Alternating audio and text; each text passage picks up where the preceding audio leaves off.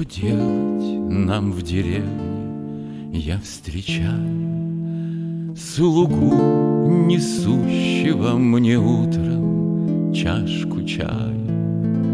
Вопросами тепло, утихла ли метель, порожа есть или нет, и можно ли постель покинуть для седла, или лучше до обеда возиться старыми журналами соседа. Пороже мы встаем и тотчас на коня, и рысью по полю при первом свете дня. Арапники в руках, собаки вслед за нами, глядим на бледный снег прилежными глазами, кружимся, рыскаем, и поздней уж порой, двух зайцев протравив, являемся домой.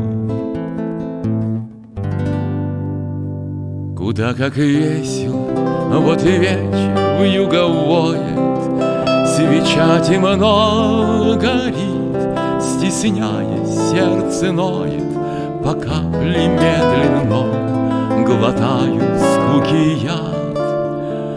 Читать хочу, глаза над буквами скользят, а мысли далеко, и я книгу закрываю, беру перо, сижу, насильно вырываю у музы дремлющей несвязанные слова. Тоска так день за днем идет в уединении, но если под вечер в печальное селение, когда за шашками сижу я в уголке, приедет издали в кибитке или воске нежданная семья, старушка, две девицы, две белокурые, две стройные сестрицы.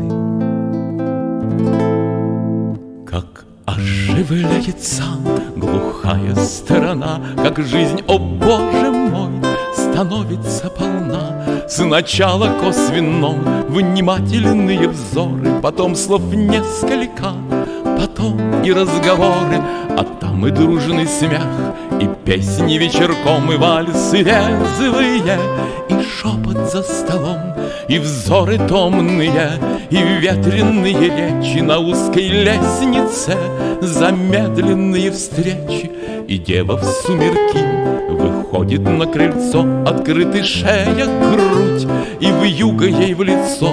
Но бури севера не вредны русской розе, как жарко поцелуй пылает на морозе, как дева русская свежа в пыли снегов.